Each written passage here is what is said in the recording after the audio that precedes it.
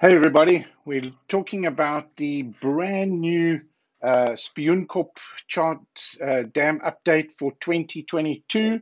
There was a hell of a lot that got added. The dam level fluctuated tremendously as we were there for a couple of days. I was there for about 4 or 5 days, and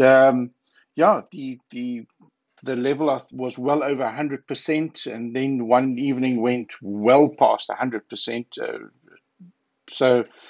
We had a wonderful opportunity to do some incredible mapping at Spioenkop. But guys, let's just quickly run through what can you expect from the new update. First of all, let's have a look. Where are we? Where is Spioenkop Dam? For those of you who don't know where Spioenkop Dam is, um, it is in the KZN Midlands sort of area, well, a little bit more north, heading up near Ladysmith there. And there's South Africa. And I suggest using your Navionics chart for this purpose. You can see that's where Spioenkop Dam is there. Now, guys, what you can do, first of all, a lot of people say, yeah, but we can't afford the charts or whatever the case might be. Guys, there are options, obviously. You can go to Lowrance South Africa or any one of their dealers, and you can buy their Lowrance chart. And that's basically what you're going to get there. It'll have a nice outline for you. You zoom in and it's got some contours for you, which is going to give you a guideline as to the sort of outline of the dam. These contours that you see in the SA inland chart, these are actually generated from the old sediment charts. Now, while we're talking about the sediment charts, that's something else that you can do. You can go to your local Department of Water Affairs and you can get yourself a copy of the sediment chart. We have put that on the chart for you. Okay, there it is there. So that is another thing that you can do. It is free of charge. It's public sourced, and there you go. They do also have digital copies so that you can view it on your computer. But one of the biggest problems that you will run into when you deal with sediment charts is that you have no idea where the shoreline is. So, but once you're on the water, it makes it easier. But yeah, whereas let's have a look at another option. Another option that you've got, which will definitely show you where the shoreline is. You can look at your satellite, and there we go. There's your. Okay, that's cheating because now that's got precision, FishTec precision 1 foot contour charts on top of it. So what we'll do is let's turn all those categories off. And that's basically what you're going to have. So, for example, on Potgieter's Point here, you'll see that's what you can expect from your satellite imagery. Now, guys, as you can see, when this satellite was taken, the water level was way below even the slipway area. So that was very, very low. Okay, let's zoom out. Okay. So the first thing that we've got with the new chart is more options. Let's turn all the categories on. Okay, the first thing I want to point out here is this greeny, bluey thing. This is your bottom hardness, okay? Where it's white, it's extremely shallow and hard, and then it goes to blue, and then it starts to get softer into your softer bottom type as you move, especially out when you get to your yellows like that. There's obviously a lot of sludge there. But what you can do is you can go into there, you can go to there, and you can turn off bottom composition. Then you should have your old traditional contours and the contour lines with their colors, as most of you have come to know it. This here, you'll see there's 3 foot intervals. But as you zoom in, there comes your 1 foot contours. Now, guys, I want to show you a very interesting part of this dam. It's called washaways. This is it here. Now, obviously, from the contour charts, excuse me, you've obviously got these, there's probably 1, 2, 3, 4 sort of main wash away areas, okay, which you can target. But once you move into an area like this, let's zoom in a little bit, it starts to become a little bit more difficult because you lose the ease of this. That big point there that's sticking out there by photo 619 is a prominent point, very easy to identify. But things get a little bit trickier, and that's a little bit deep. But once you get into the shallows here, things don't look too complex. So what we can do is, you can then use your satellite imagery only, but let's turn off those colors so we can just see the contour lines. Now from this, guys, you can see, okay, now things start to get really interesting. Because remember, there was our primary point that we identified with the contours only. But the minute you get into the shallow water where it didn't look too interesting, and we swap over to the satellite imagery, now you can see, oh, hang on, here's now a very fishable depth, especially when the dam is at 100%. And now you can identify some really nice little points to target here that are on the contours. Make no mistake, you can see they are there. I mean, you can see there's a high point there, there's a high point there, and there's a high point there. Okay, but guys, we are talking about FishTec HD charts here. Okay, first of all, I want to show you the old mosaics, your UltraHF mosaics for, I think it was 2019 that I was there, 2020, beginning of 2020. So we'll go UltraHF S, which is south. The UltraHF is divided into north, south, and river section because it's just too much to actually pop onto one. So we're going to go HF south. What happened to, there it is, it's at the bottom. As you can see, it was the dam was down significantly back then. In fact, I think it was between 18 and 20 feet down on average. But the deeper side scan stuff, you can obviously see, stands out quite nicely there. But again, guys, it can get a little bit tricky to read. But if we compare that to the UltraHF, which I've just done now in 2022, you can see it came all the way in. We got it right up to 100% and over 100%. I mean, the water was even past that sort of 100% mark. But you can see some really interesting stuff here, especially on the side scan, on the UltraHF mosaic. But guys, like I said before, we are talking about HD charts here. Now, something I did when the dam was low is I used the drone and I mapped this whole area. So obviously there you've got your aerial HD. Now guys, look at the difference between satellite. That's your satellite there. Let's take this point, let's zoom in a little bit here.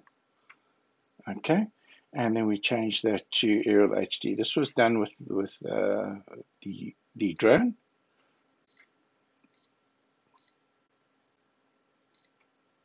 Sorry, my menu disappeared there. Okay, you can see a massive difference in quality here. Now, from the same footage, we got something else that was really, really fantastic. It is called elevation. Elevation is a form of LiDAR. And as you can see, if you were to fish this area, you'd be hard-pressed to choose between aerial HD and elevation. Me personally, I really like this. you can sit and plan now exactly what you want to do here. Of course, you've got your Ultra HFS, your mosaics, your side scan mosaic, but where you've got this type of imagery, and now that we have the dam at 100%, now you've got a precision, 1 foot precision contours over these targetable areas. Guys, this is amazing stuff here. So if we go back to let's say our aerial HD, do we have photographs here? Yes, we do. You can see the boat was way out there back when we took these photographs. So let's see what these photographs look like of this area. You can see that's your typical type of washaway. You can see why it's called washaway. And there's your 100% bank in the background there. Let's see if we can try and find a better one. Come on. Sometimes you've got to get it exactly on the spot, otherwise it won't. Okay, there we go. You can see why it's called washaways. Let's see if we can find a better one. 617, come on, 617. There we go. Let's try one more, last one, 620. Come on, be a better one. No, it's not. But anyway, but there were definitely some better ones showing these washaways. Let's try 615. Maybe that shows something a bit better. Yes, there we go. Okay, that's pretty much more what I was looking for. You can see exactly what these washaways look like. So if you go back to your elevation and you want to see, that's it there. Those are those steep little banks that we're talking there. But guys, I want to show you another area and a very interesting thing on how to target this particular area. Let me just let that load. Sorry about the video. The glitching that you see on the video, by the way, is not on the unit. The unit is definitely not doing that at all. This is coming from the app, the Link app, especially when you're doing a screen recording like what I'm doing now. You do get a lot of weird like this pixelation and these lines all over the place. So obviously it would be nice if the guys had to sort that out for us. But anyway, guys, looking at your, okay, this area here, okay, we're on 9 foot. Okay, so I'm going to highlight this little building here at 9 foot.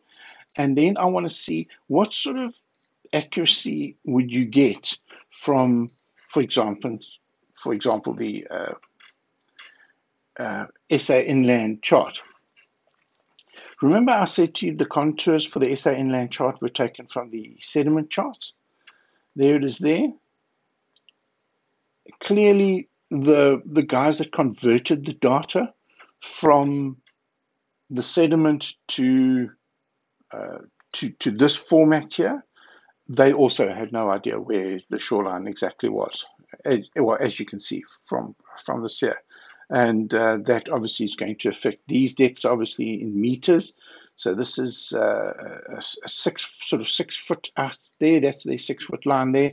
So if we go back and we go back to satellite, you can see it's actually 15 foot. So that does make very much of a difference. But guys, for the technology that was available at the time when those charts came out, and of course their price, I think you get about 40 dams around the whole country with some contours and whatnot. I think it's a great place to start for a chart. But remember, at FishTec we sell HD charts, and this is what it's all about. So how would you target this sort of area? If you just had contour charts, it would be very, very difficult. Let's just show you what that would look like. Let's go to your chart options. Let's make that land only.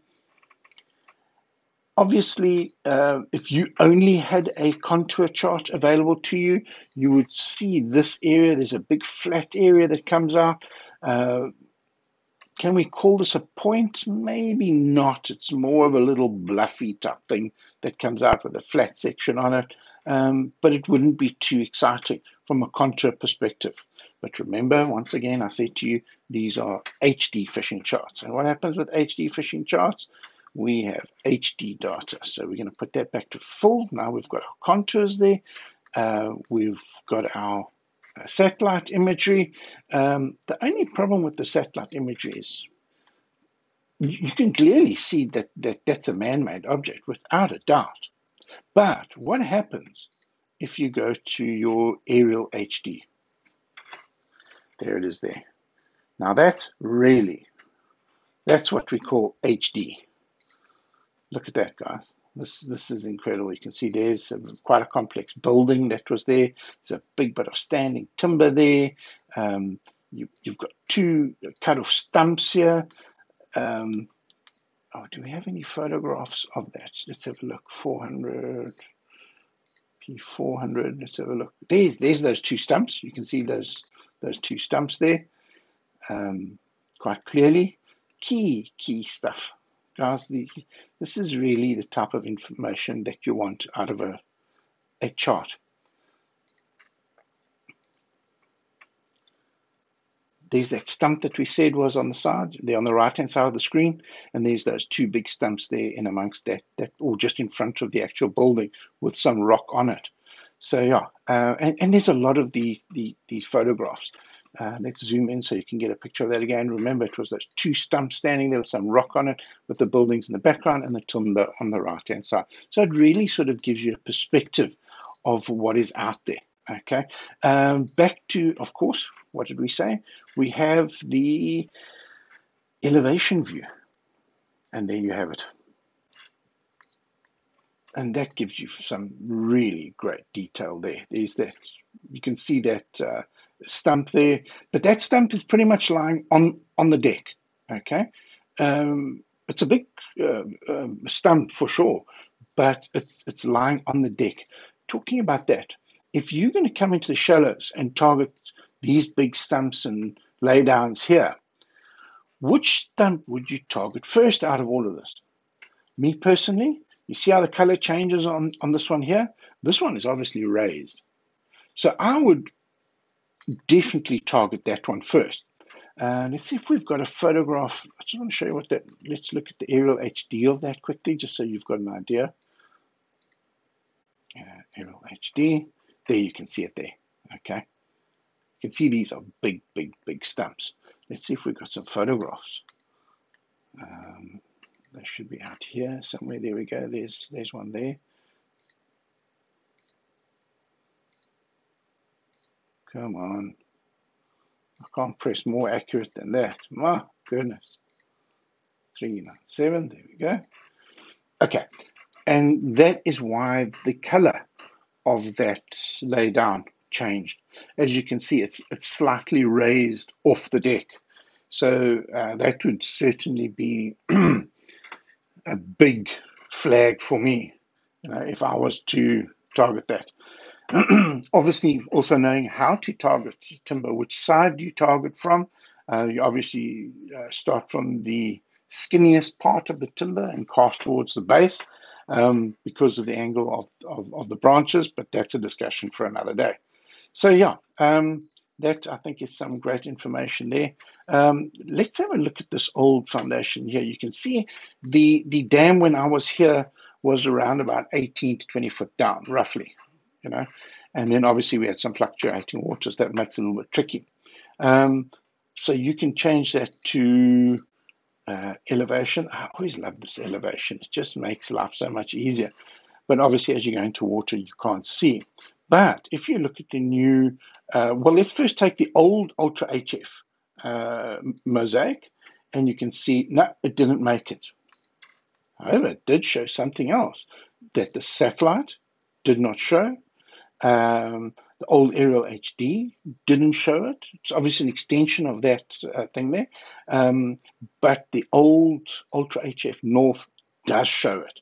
But if you look at the new 2022 update for the UltraHF, there's the whole thing there. And there we go. The whole thing is pretty much explained, which is really, really awesome. If we flick that over into elevation, there we go.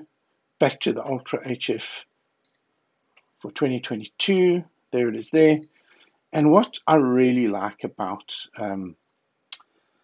the side scan mosaics is the shadows. It's always about the shadows. Yes, you get fantastic definition with the drone imagery, and you get a really nice sort of 3D type of look with the elevation, which is really, really nice. Let's be honest. Never forget about your UltraHF, because that also has some incredible detail, even when you zoomed all the way in. And guys, I always say this to people, how good is a chart? You base it on how far you can zoom in. And unfortunately, this is where we get into a little bit of trouble locally with our satellites. I see satellites from Europe and the States are fantastic, but very often ours aren't that detailed. So yeah, guys, I think I've pretty much covered it. Oh yes, let's shoot down to the river. I want to show you something up the river. Where was that? I think it was around here somewhere. When we did the side scan mosaic, I remember seeing this. Yes, you see that? These blocks in the water. If you go to the satellite, you can't see it, but just starting to actually see it. But I think I've got it with the aerial HD. Yes, there they are. Can you see that? Let's see if the elevation picked it up. It just did. It just nicked it. But the aerial HD for this is actually very, very nice. So if we zoom in there, we can go back to our UltraHF for the river for 2022, and there we go. You've got it all marked out for you nicely there. So yeah, guys, you've really got an opportunity with the charts. There are just so many options here. Using a FishTec chart compared to just a basic contour chart or an old sediment. I mean, it's better than nothing. Let's not lose context here, but by no means is it an HD chart, if you know what I mean. So yeah, guys, that's pretty much the new update for 2022. I think we added about 500 and something acres to the dam, and we did about 1,300 and nearly 1,400 acres of new side scan mosaic, and that is really going to help everybody going forward. So yes, get your hands on a copy of the Spioenkop chart, and start planning now. So by the time that the water cleans up a little bit and settles after all this rain, and you have your next competition there, I'm sure you will have a much better day on the water as opposed to not having this chart. Thanks, guys. Tight lines.